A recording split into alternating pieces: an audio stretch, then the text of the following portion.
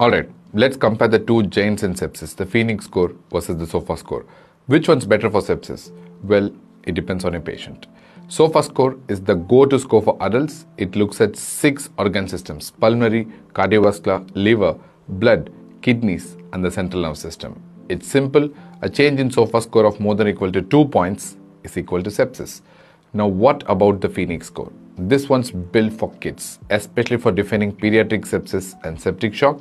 It's dynamic and it's clearly better than the existing IPSS criteria.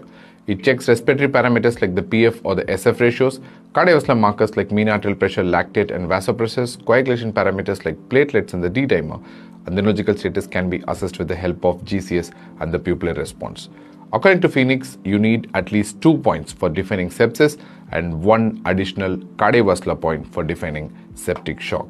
So what's the verdict? Use SOFA for adults, it's the gold standard, and use Phoenix for kids.